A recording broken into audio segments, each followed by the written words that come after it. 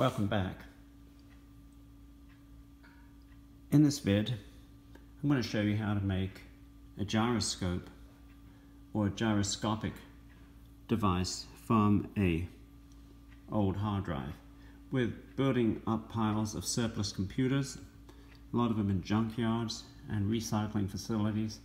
There are a whole host of these hard drives that are collecting up in these computers that can easily be obtained to do some interesting experiments. So in this vid, what we're going to do is I'm going to show you first of all how to open up the hard drive, and you can check to see how many platters it's got. The more platters, the heavier is the spinning wheel of the hard drive, and the better it is going to be a gyroscope. These type of drives have star-shaped screws, so you can buy these mini screwdriver sets that come in a variety of different shapes and sizes, and just look for one that has your star-shaped screws on it.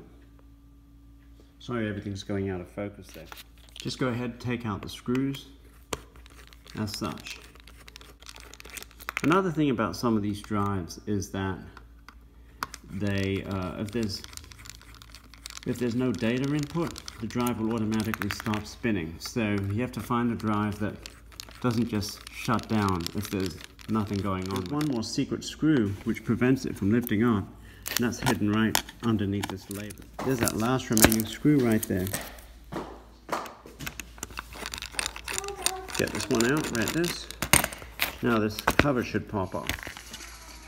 And here's your hard drive. Next, you'll need to connect your hard drive up to your computer power supply.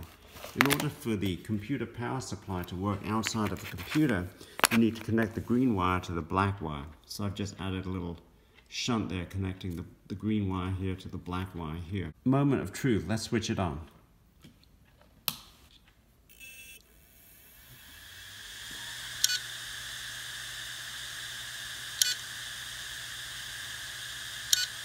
There it goes. Now, I put a little wire on it to see if we can demo its gyroscopic action. There you go.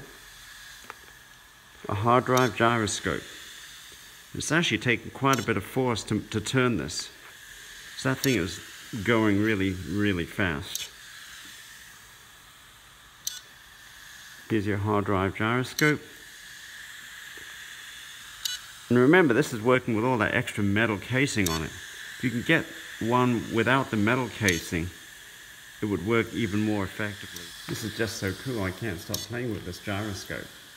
Here's some other ones that I got out. Here's one with 2 platters. Here's a single platter one where I could get all the metal casing off of it, so this will make a really good gyroscope. Thanks for watching, folks, and don't forget to subscribe.